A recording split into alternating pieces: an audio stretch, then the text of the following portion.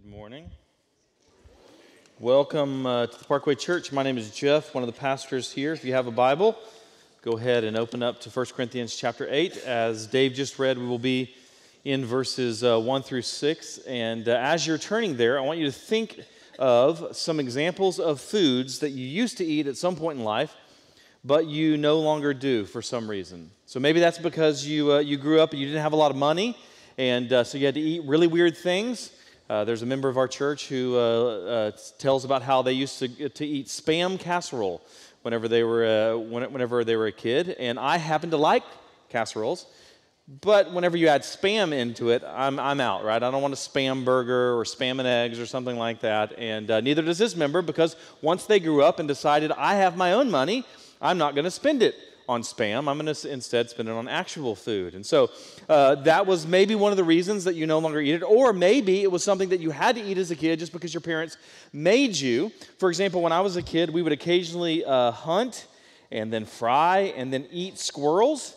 Now that I'm an adult, I decide I'm not going to eat rodents. That's just kind of one of my kind of rules in life. Or maybe it's because you learned something about a particular food and so you no longer eat it. Maybe you used to really love the Awesome Blossom at Chili's, and then you realized it's 2,700 calories, and you thought, maybe I don't want to spend all of my caloric intake for the day on this one particular thing. Or maybe you don't care about calories, and Chili's just stopped offering it, which is another reason to hate Chili's. Or maybe you watch some sort of a documentary about the food production process, the food industry, that makes you no longer want to eat something. That's why I choose to not watch certain documentaries, because I think ignorance is bliss. I took a class in college. The class was called Food Toxicology. And one of the things that they did in that class is they made us watch this video about the production of ketchup. And did you know that the government actually regulates the number of worms that can be included in ketchup? The answer is not zero. I think the answer should be zero, but the answer is not zero. And so for that entire semester, I didn't eat ketchup. I eventually got over it, and I eat ketchup today. What's my point? Well, sometimes what you know about a certain food will affect whether or not you eat that food. Sometimes knowledge leads to eating less or none of that food, as we just talked about. You learn the ingredients, you learn the production process, you learn the caloric intake or the worm intake or something like that. So you cut back or you refrain from that food altogether. Or sometimes it's the exact opposite. Sometimes what you know about food actually leads to eating more. All right? I don't really love the taste of quinoa or jicama or something like that, but I sometimes eat it because I happen to have inherited the world's worst genetics. I either eat vegetables or I die. That's basically my options.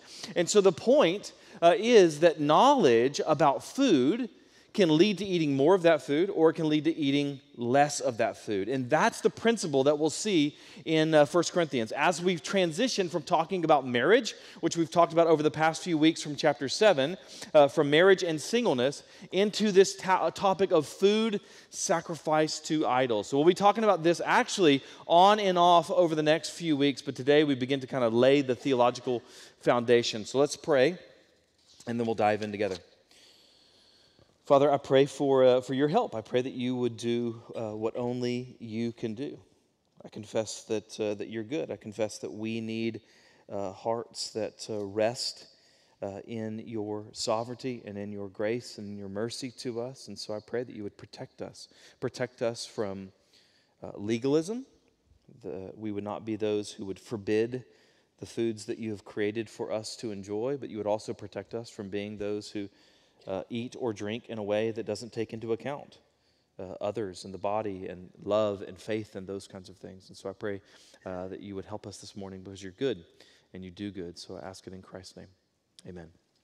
All right, verse 1, 1 Corinthians chapter 8, verse 1. Now concerning food offered to idols, we know that all of us possess knowledge. This knowledge puffs up, but love builds up. Now, before we really dive into this particular text, let's kind of get an idea of the context. We've already seen over the past few months that Corinth is an ecclesiological train wreck. It's not the kind of church that you would recommend to your buddy. It's this dumpster fire of problems. A man is sleeping with his stepmom. People are going to see temple prostitutes. People are suing each other. They're withholding sex from their spouses. There's division. There's pride. It's an episode of Jerry Springer. We aren't even halfway through the book yet. And those are the things that we've already seen. In coming weeks, we'll see even more problems. People are getting drunk during communion. Other people are eating all the communal meal before others get there. They're fighting about spiritual gifts. There are even some that are denying the resurrection there in Corinth. So this isn't what we would call a healthy church. If you ever kind of think, I'm going to get back to the good old days of the church before it was polluted, before it was corrupted, this certainly wasn't them. In fact, there's never been that sort of idea. Christ's bride is always going to be spotted and with blemishes and so forth until he returns and makes her new. So then we get to chapter 8 here in 1 Corinthians, and we start talking about food sacrificed to idols. And this topic won't actually just be restricted to chapter 8. It will actually provide this unifying theme that runs from chapters 8 all the way through chapter 10. In fact, these three chapters, 8, 9, and 10, are one long related argument related to Christian liberty and freedom, and how our liberty, how our freedom in Christ should relate to and be filtered through love and faith. So as we walk through it, we'll see these two dangers that we need to avoid. I even prayed about it earlier. The first danger is legalism. That is that we prohibit what God has not forbidden. And the second is selfishness. That is that we exercise our rights without taking into account others, without any sort of concern for others. And we'll see that over the coming weeks. So in a sense, what we're doing today is just kind of laying a foundation that we're going to build on over the next few weeks. And so we're always tempted, as people, we're always tempted to swing the pendulum from one to the other. To overreact, to overcorrect, where Scripture tells us to avoid actually both legalism and this sort of selfishness. Now, as it relates to food and drink in the context of this letter, there is this tendency that we have to either forbid what shouldn't be forgiven or to exercise our rights without any concern for others. Again, we'll see that in the coming weeks. So the issue here in 1 Corinthians 8 through 10 isn't just food sacrificed to idols. The issue here is Christian freedom. How are we free? Are we free? And if we're free, how are we then to steward that liberty? How are we to steward that freedom in love? And the particular example that he's going to use through most of chapters 8 through 10 is food sacrificed to idols. Now, you and I probably don't deal with this particular issue all that often in life. Right? I don't go to Luby's and think this fried fish was sacrificed to Poseidon, right? So most of us don't really have to think about the category of food sacrificed to idols. But that doesn't mean that these chapters are irrelevant, because we absolutely deal with the larger theme. We absolutely deal with the larger context, the larger category of what is called adiaphora. Adiaphora, which is a word that refers to things which are neither commanded nor condemned in Scripture. We talked about these quite a bit way back in Romans 14. Let me give you a few examples. Whether you drink alcohol or not, that's an issue that's called adiaphora. Whether you can play poker or smoking a cigar or working on a Sunday or getting tattoos or piercings, these are all adiaphora. There's neither command nor prohibition. So the particular problem in Corinth, that is food sacrificed to idols, isn't an issue for us. That's not a problem for us. But the underlying principle absolutely is. This is this universal sort of issue for us. And one of the things that we'll see is that the reason that you do or that you don't do something, whether you eat or you don't eat, or drink or don't drink, the reason matters. Your motivation in eating or drinking or not drinking matters. For example, let's imagine, if you will, that you're a vegetarian. Is that okay? Ron Swanson from Parks and Rec wouldn't approve, right? But there is actually no universal command in the Bible to eat meat. There's no universal command that says you have to eat meat, so it's fine. If you want to abstain from eating meat because you think it's more healthy, that's absolutely okay. You might be right, you might be wrong. We can have that argument. It's okay. It doesn't matter. But if you don't eat meat because you think that killing cows is murder, if you think that eating meat is somehow morally wrong, that's a problem. If God didn't want us to eat cows, he wouldn't have made them out of steak, right? As one pastor said, we don't believe in justification by carrots or sanctification by salad or something. The Bible's actually explicitly clear that it's not morally sinful or even foolish to have an occasional steak or hamburger or something like that. Or take another example. Take bacon. I love bacon. Let's say you don't love bacon, all right? Is that okay? Again, I don't think so, but for the sake of argument, it depends. Why don't you love bacon? Do you have this heart condition? So you try to avoid greasy meats? That's an okay reason to refrain from bacon. Are you just trying to lose weight, so you're trying to avoid bacon? That's also okay. You don't have to eat bacon. There is no command in Scriptures that says, thou shalt eat bacon. That one didn't make it down the mountain, right?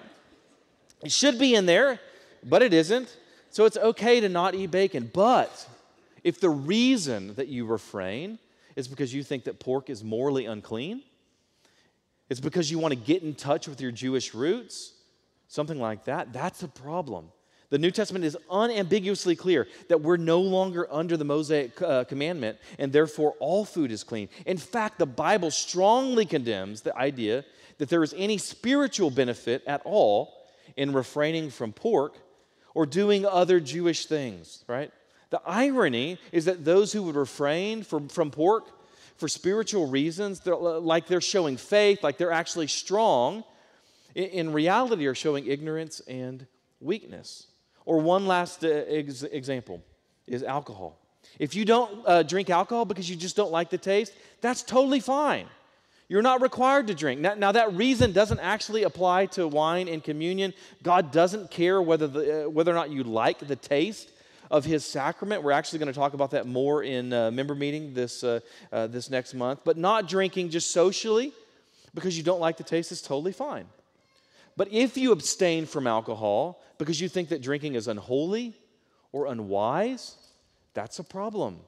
If you think it's somehow holier or wiser or spiritually better to not drink, then you have to reconcile with that with the fact that Jesus actually drank.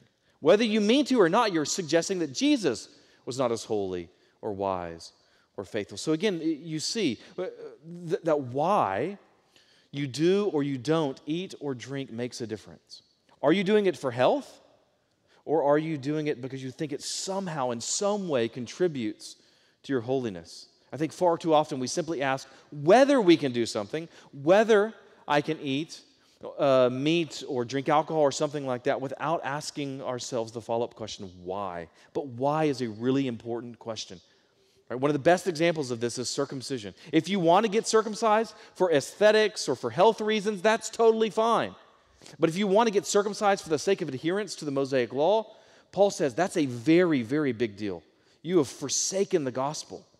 That's a huge deal. So over the past few weeks, we've been talking about marriage in chapter 7 of 1 Corinthians. We've referenced this parallel passage in 1 Timothy 4, which talks about forbidding marriage. And it talks about forbidding marriage as being a teaching of demons. So I want to go back there and read that passage again because that passage isn't only about forbidding marriage, but also foods. Look at 1 Timothy 4, 1 through 4. Now the Spirit expressly says that in later times, some will depart from the faith by devoting themselves to deceitful spirits and teachings of demons, through the insincerity of liars whose consciences are seared, who forbid marriage and require abstinence from foods that God created to be received with thanksgiving by those who believe and know the truth. For everything created by God is good, and nothing is to be rejected if it is received with thanksgiving. Notice the problem here isn't abstinence. The problem is requiring abstinence, or even suggesting that abstinence from certain foods will make you more holy. That's called legalism. That is a sin. So here's the principle that I want us to keep in mind as we kind of journey over the next couple of months through these 3 chapters. That principle is what matters is not so much whether we eat or whether we drink, but why. Paul will say there are times in which you can eat food sacrificed to idols, and there are times in which you can't or you shouldn't.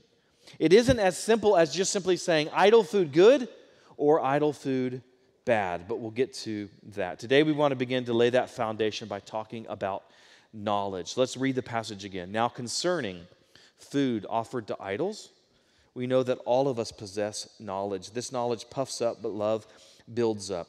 To understand what's happening here, we need to understand a couple of things. First, we need to bear in mind that 1 Corinthians is very much this polemical, this reactive letter. Paul is responding to the context of what's going on in Corinth. The Corinthians had written him a letter, and they had asked about food sacrificed to idols, so this is his response. We see that in the phrase, now concerning.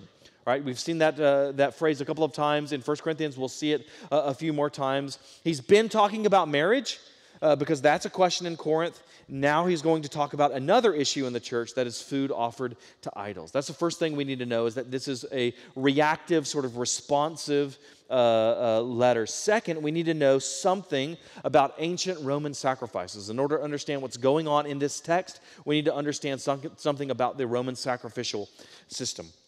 I would imagine that apart from maybe reading a few books or watching a movie, very few of us have ever seen an actual animal sacrifice, right? The closest I've come is in college. I worked a few days in a slaughterhouse that was owned by my best friend's dad. And after an hour of working there, I was disgusted with the process, right? I mostly just punched like meat carcasses and sang Eye of the Tiger. But that was enough for me, because it's really, really gross to just butcher cows all day long. And that was kind of the ancient sacrificial system, right? That's a very gross thing. In general, here's what it entailed. As a good Roman, as a good citizen of the Roman Empire, you believed in the, quote, gods. And you had a god for just about everything. You had a god for crops, you had a god for medicine, you had a god for rain, all these kinds of things. So let's say that your child gets sick, and your child is near death. Well, you think, I need to appease or persuade this god of healing or the god of medicine or something like that. So you would take an animal, you would take that animal to the temple, and you would offer a sacrifice, perhaps to Asclepius, who is the god of medicine. And if you really wanted to make Asclepius happy, you might also go see a temple prostitute. But we won't talk about that. Let's stick to the sacrifice. So you offer part of the animal to the god, and then you would take the rest and you would throw this big barbecue. All of your buddies would come over and they would celebrate with you. It would be this huge kind of Mardi Gras meets spring break rager there. And then whatever's left over after that party, you would then sell in a meat market. So let's imagine that you're converted. You're converted to Christianity, and so now you ask, now that I'm a Christian, can I offer sacrifices to the gods of Rome? And your answer is obviously no. I can't go and offer a sacrifice to these false gods. But what about going to my neighbor's barbecue? Or what about shopping for meat sold in the meat market that was probably previously sold or sacrificed to idols? Is that okay? And there seems to be these two sides there in Corinth. Some said that eating meat that's sacrificed to idols was wrong. That's tainted meat. You can't do that. On the other side, some said, no, those idols are nothing. The sacrifice didn't mean anything, so you can eat whatever you want. Well, where does Paul land?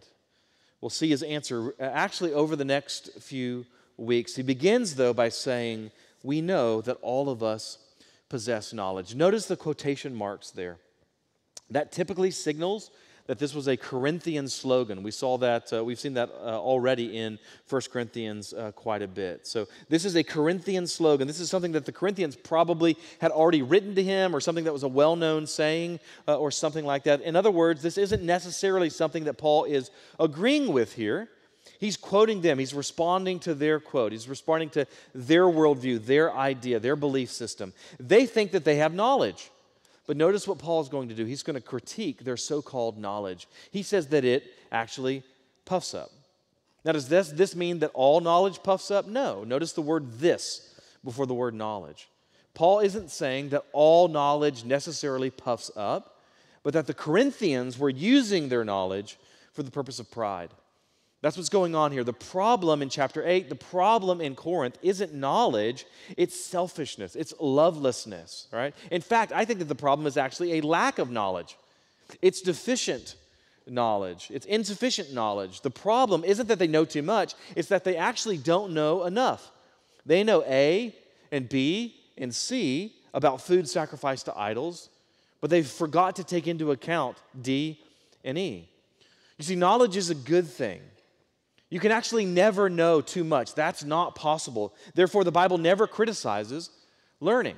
That's never a problem in the Bible. Learning is not a problem. In fact, the Bible actually commands it. The Great Commission says that we are to teach people. And Jesus commands us that we love God not only with our hearts and souls, but also with what?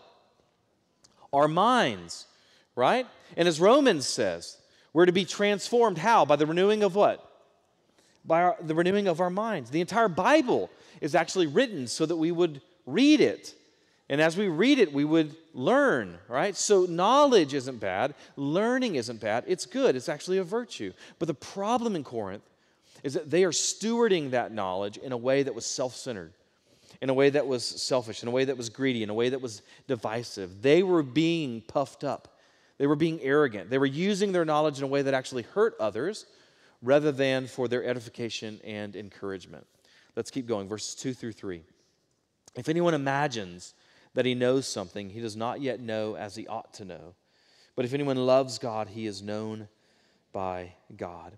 Now, on the surface, this again seems like he's taking this big jab at knowledge. It seems like Paul is saying, you can never really know anything at all, so why try? Why bother? That's not actually Paul's point. There's this idea, though, in postmodern culture in particular, that suggests that because we don't have exhaustive knowledge about any topic, we can therefore have no certainty. We can't know everything about God, so we should just keep our mouths shut.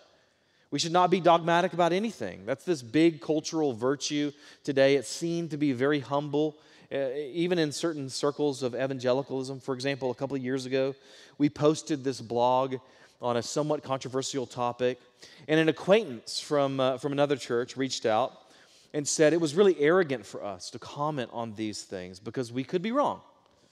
She said the fact that Christians were wrong about slavery, for instance, means that we should kind of reserve judgment on things like race or gender today. She said that's what it means to be a lifelong learner. If you're a lifelong learner, that means you never really take controversial positions. You never really have these dogmatic sort of convictions about anything.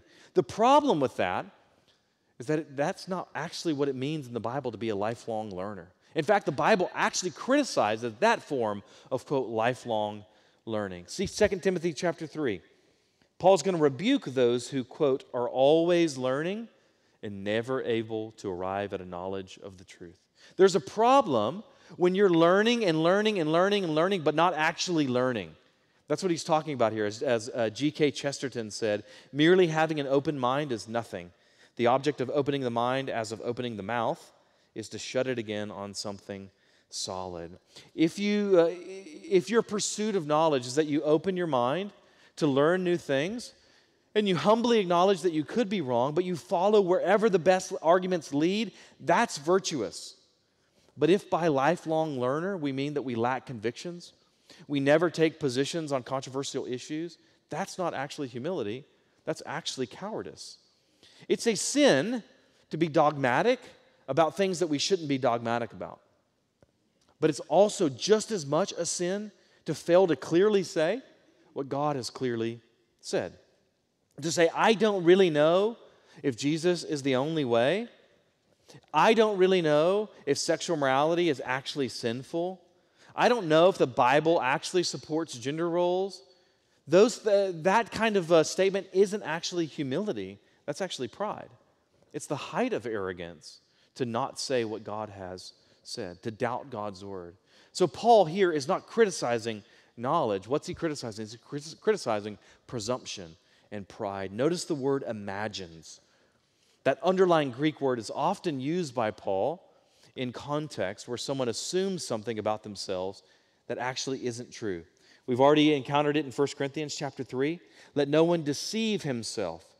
If anyone among you, and that word is translated there as thinks, if anyone among you thinks that he is wise in this age, let him become a fool that he may become wise. So thinks, imagines, same underlying Greek word. 1 Corinthians 10:12. Therefore, let anyone who thinks that he stands take heed lest he fall. Galatians 6:3. For if anyone thinks he is something when he is nothing, he deceives himself.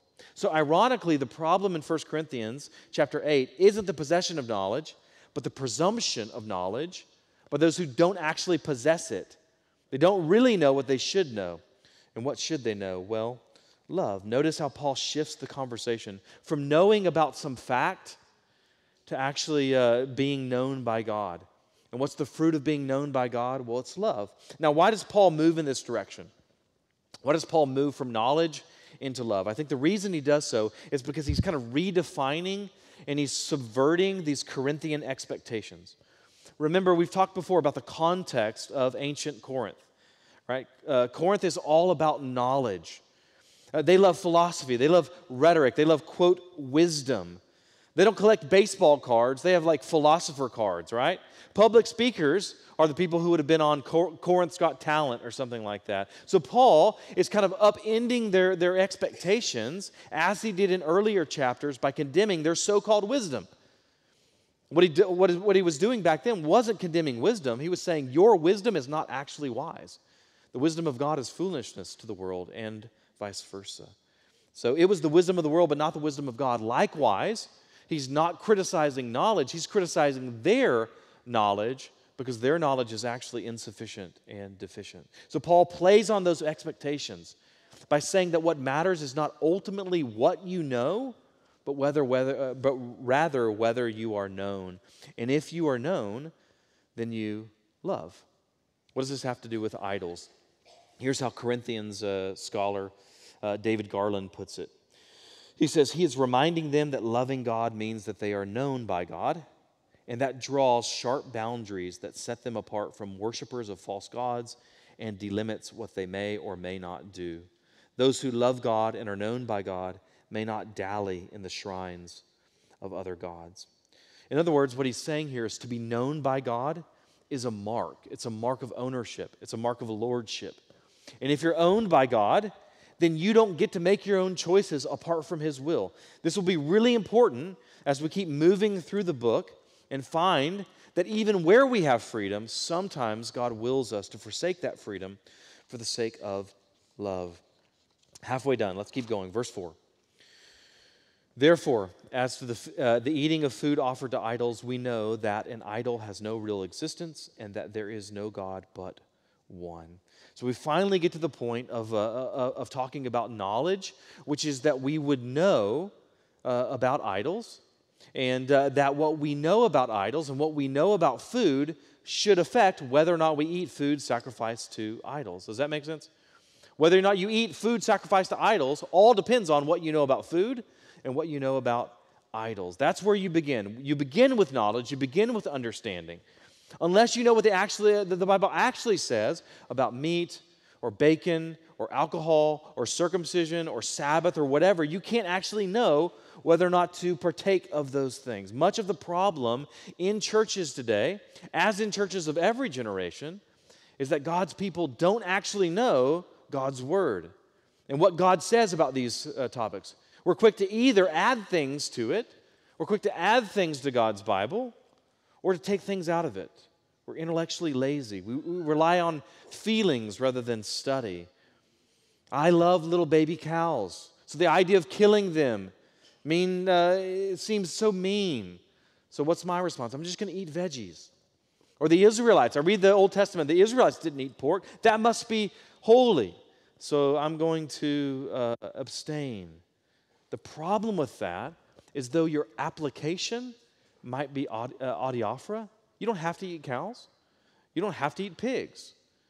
Although the application might be adiaphora, the reason is really important. So it's vital that we understand what the Bible actually says about these topics, that we don't simply do a morally neutral action for a sinful reason. Again, remember, the best example of this is circumcision. Paul says it doesn't matter. Circumcision doesn't matter. Do it, don't do it, it doesn't matter. And yet he also says that if you do it for certain reasons, like because you think that you will attain justification by it, or you will attain sanctification by it, he said that's actually a really big problem.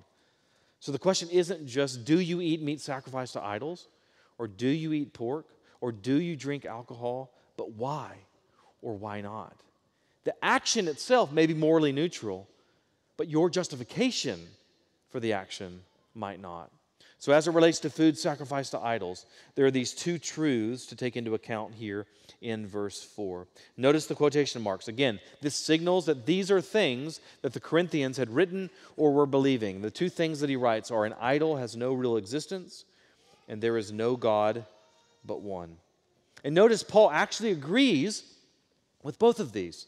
The problem isn't what the Corinthians know, it's what they do with that knowledge, as we'll see next week. But for now, let's stick to our passage. So again, the Corinthians know two things. Indeed, all Christians should know these two things. Number one, an idol has no real existence. Right? That doesn't mean that idols are imaginary, like unicorns or Bigfoot or something. Of course idols exist, right? Idolatry is rampant throughout the Bible. You can go into pagan temples today and actually see an idol. So the point isn't that idols don't exist. The point is that the gods behind those idols don't exist. The point is that idols mean nothing. They're vain, they're futile, they're useless. That's a common refrain of the Old Testament prophets. Isaiah 41:29, behold, they, speaking of idols, are all a delusion. Their works are nothing.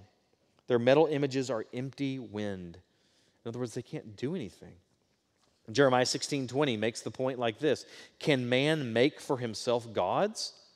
Such are not gods. Right? Elsewhere, the prophets will mock idolaters for not recognizing the irony of bowing down to worship something that you yourself cut down and formed. Right? Who really wears the pants in that relationship? Right? The idol or the person who made the idol? If you manufacture your own God, do you not see the irony there? Do you not see how silly that is? That's a problem. Worship should always move from creation to creator, never from the creator to his creation. So if you're worshiping something that you yourself made, that's a problem. That's ironic. So if an idol is a representation of a God, but that God doesn't actually exist, then in a sense, the idol doesn't exist. That's the point that Paul is making. That's the first point. The second point that he makes is there is no God but one, and he expounds upon that in verses 5 through 6. Where he writes, for although there may be so-called gods in heaven or on earth, as indeed there are many gods and many lords, yet for us there is one God, the Father, from whom are all things and for whom we exist, and one Lord, Jesus Christ, through whom are all things and through whom we exist. So when it comes to the question, if someone were to ask you how many gods are there are a number of different possible answers. There's one true answer. There's a number of ways you could answer it, right? If you're an atheist, you would say what? He says none, right? That's what atheism means. You put a alpha privative in front of something and it means that there are no gods, all right? Then you have polytheism, which says that there are how many? Many, right? That's what poly means, all right? Polytheism means many gods. And then within polytheism, you have a subcategory. It's called henotheism. What's henotheism? Henotheism is a form of polytheism in which you say there are a variety of gods. There are a number of gods. There are a plethora of gods, but one of those gods is more supreme, right? Most favorite God, all right? So maybe you worship dozens of gods, but you really revere Zeus as being the highest of utmost supremacy. And in general, Roman culture was polytheistic or henotheistic. According to ancient records in Corinth in particular, they revered a number of so-called gods. They revered Kronos and Poseidon. They revered the sun and the sea. They revered a god called the Calm. They revered Aphrodite, Artemis, Isis, not the terror group, Dionysius, Fortune, Apollo, Hermes, Zeus, the aforementioned Asclepius. There's even evidence of them worshiping a tree in ancient Corinth. So there are lots of, quote, so-called gods in Corinth. But Paul's point is those gods are not gods. So if they're not gods, are they nothing? Are those idols nothing? Well, the answer is yes and no. In a sense, that idol is nothing because there's no God behind that idol. But in another sense, it is something because behind every false god is a demon. We're not really going to explore that all that much today. We'll actually get to it in chapter 10, where Paul will write this in verses 19 through 20. What do I imply then? That food offered to idols is anything? Or that an idol is anything? No. I imply that what pagans sacrifice, they offer to demons and not to God. I do not want you to be participants with demons. So there's a sense in which an idol is nothing, but in another sense, it's something. It's not a god, It's a so-called God. It's a false God. It's a demon. We'll explore that more over the coming weeks. But in light of that, when someone worships, let's say, Allah, what do we say? We said they're worshiping a demon. When someone worships Ganesh, they're worshiping a demon. When someone worships Zeus, they're worshiping a demon. When someone worships whatever Tom Cruise is selling, they're worshiping a demon. They may be sincere, but sincerity is no virtue when you're sincerely engaging in idolatry, false worship. In other words, the fact that idols are nothing doesn't mean that worshiping them is harmless. Whatever is worshiped is in some sense a god to the worshiper. So if what is worshiped is not God, then behind that idol is a demon. N.T. Wright says this about the passage. I don't think we have it for the screen. But he wrote, the pagan pantheon cannot be dismissed as metaphysically non-existent and therefore morally irrelevant. It signals an actual phenomenon within the surrounding culture that must be faced and dealt with, not simply sidestepped. In other words, you can't just simply say an idol is nothing, therefore food sacrifice to idols mean nothing in any context whatsoever. There are lots of so-called gods, he makes clear, but there's only one true God. In contrast to atheism and polytheism and henotheism or even pantheism is what is called monotheism, the belief in one God. Not just any one God, not the vehemently non-Trinitarian God of Islam, for example. No, the one true eternal God, and that God is Trinitarian. He's Father, He's Son, He's Spirit, one God who eternally exists as three distinct persons, differentiated not by their nature, but rather, because they share the same nature, but rather by their relationship to each other. The Father is unbegotten. The Son is begotten of the Father. The Spirit proceeds from the Father and the Son. And along with these distinctions in regards to their relationships, they have different roles. Take your salvation, for instance. If someone were to ask you, are you saved by the Father, the Son, or the Spirit? How would you answer? Yes, right? That's the proper answer. All of the above. The Father has ordained it. He's sent the Son. The Son accomplishes our salvation by His life, death, and resurrection. The Spirit applies it to us through regeneration and indwelling us and so forth. And the same can be said of any of God's works, because all of God's works are triune, because God Himself is triune. Each member of the Trinity has different roles, but each is involved in every action of God. There is no work that the Father and the Son do that's apart from the Spirit. Or it's not like the Father, he's really old. He's getting ready to retire, so he's kind of turning the business over to His Son. He does all the work while he naps, right? God is triune. Everything He does is marked by that triunity, but they have different roles. Notice the prepositions here. The Father from whom, and the Son through whom, the Father for whom, and so forth. You'll sometimes hear us even pray. We pray to the Father, through the Son, and by the Spirit to kind of reflect that Trinitarian relationship, because they each have unique roles and responsibilities. The Father originates, the Son accomplishes, the Spirit applies. Now, Paul's point here in 1 Corinthians is not to give this full-fledged articulation of the Trinity. Notice he doesn't even mention the Spirit here. He mentions the Father and he mentions Jesus. And it almost seems like he's saying that Jesus isn't God. It kind of looks like that on the surface, at least in our translations. There's one God, the Father, and then there's one Lord Jesus. So the Father is God, but Jesus is something else. That's what it seems like. That's not actually what he means. That is what it seems like. Generally, when Paul uses the word theos, God, he's referring to the Father. That's generally how he does so. And then when he refers to the Son, he uses kurios, another word that means Lord. That doesn't mean that the Son isn't God. That's just Paul's way of distinguishing among the persons. But there may be also something else that's happening below the surface here, because the word Lord is often connected to not just Jesus in His deity, but Jesus in His particular messianic role of being the Christ, the anointed one, the King of Israel. The person of the Son of God, is the Son of God from eternity. But He's only Lord in this messianic sense, the sense of being the one who fulfills this Abrahamic and Mosaic and Davidic covenants. He's only king. He's only offspring of Israel by virtue of His incarnation and His resurrection. So Paul could be kind of hinting at that here, that Jesus is the one true Lord in the sense of being the true king, the anointed Messiah, the one to rule and reign. to fulfill this expectation that you see throughout the Old Testament that creates a bit of a tension, which is that God himself says, I will sit on the throne. And then you also have an offspring of David is going to sit on the throne. So how can both of those things be true? Well, because of the God-man.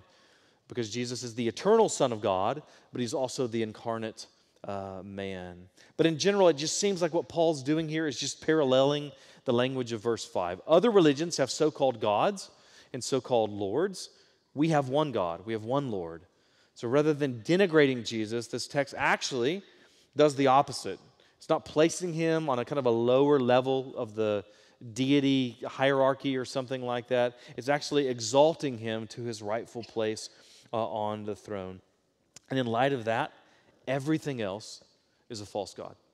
That's Paul's point here. Now, to this point, Paul has just kind of agreed with the Corinthians, right? Idols don't represent gods because the one true God is only represented actually in his Son. He's the image of the invisible God. So idols don't matter, which means that when you eat meat that is sacrificed to an idol, that meat is not actually polluted. That meat is not actually tainted or something like that because that idol doesn't actually mean anything. That meat doesn't belong to Asclepius. That meat doesn't belong to Zeus. That meat doesn't belong to Artemis or Aphrodite or something like that. God made that meat. So it's therefore not prohibited. It's not unclean. And idols don't matter. And yet all of that is true, but there's something else to keep in mind, which we'll talk about over the next few weeks, which is love for brother and sister. In other words, in eating and drinking, our knowledge about food and drink is necessary, but it's not totally sufficient to answer the question of whether or when we should or shouldn't imbibe. We also need to consider how our eating or drinking affects others, though I would imagine not in the way that you might have been brought up to think in evangelical culture. We'll turn to that next week. For now, I just want to end by previewing something we'll see in the coming weeks. And the reason that I want to do that is so that we can kind of begin to prepare our hearts for where we're going, for the road ahead. One of the things that we're going to see over the coming weeks, again, the next 3 chapters are on this kind of extended subject. And so as we prepare our hearts for that, one of the things that we'll see in the coming weeks is that Paul is going to constantly defer to the weaker brother. That's actually the language we saw in Romans 14. The weaker brother is the one who's afraid to eat meat sacrificed to idols because of his conscience. So Paul tells the strong not to eat meat around the weak. So you have the weaker brother, you have the weaker sister, and that's one category. And Paul says to defer to them. But how most of us probably grew up hearing this, and we'll talk about this next week, there's another category of people who are, quote unquote, offended by our eating and drinking. But they're offended not just because they're a weaker brother or sister, they're offended actually for totally different reasons. All right? They're offended because of Pharisaism. They're offended because of legalism. Bear in mind, if you will, Christ's ministry. Think about all of the times that people are offended by Christ. They're offended by Christ healing on the Sabbath. They're offended when he doesn't perform ceremonial washings. They're offended when he turns water into wine. They're offended whenever Jesus did all of these certain acts. Jesus is constantly offending people, and yet he does it. Why does he do it? Right? Jesus didn't refrain from drinking wine or from working on the Sabbath or from breaking traditions, even though others were offended by his doing so. So there's a really big difference between deferring to the weaker brother and deferring to legalism. How do we distinguish those? We'll see that next week. Let's pray.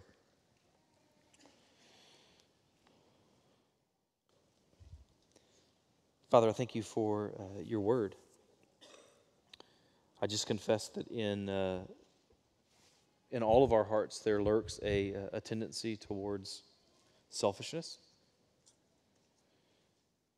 And there lurks in our hearts a tendency towards legalism. Every single one of us. Those who are most opposed to legalism, those who are most opposed to licentiousness, whatever it might be, that in all of our hearts there's pride and there's legalism and there's a host of other sins. And so I pray that you would help us as we journey through these 3 chapters over the next couple of weeks or months. Lord, that you would expose our hearts, that if we are offended by what we hear, that we might take that offense to you. And we might recognize it's a good thing to be offended by your word if that offense is actually a result of your word making war with our flesh. And so I pray that you would help us, Lord, to take our thoughts captive and to be obedient to every word that we read in your word. And so we pray these things because you're good and you do good. So we pray for hearts to obey. We pray these things in Christ's name. Amen.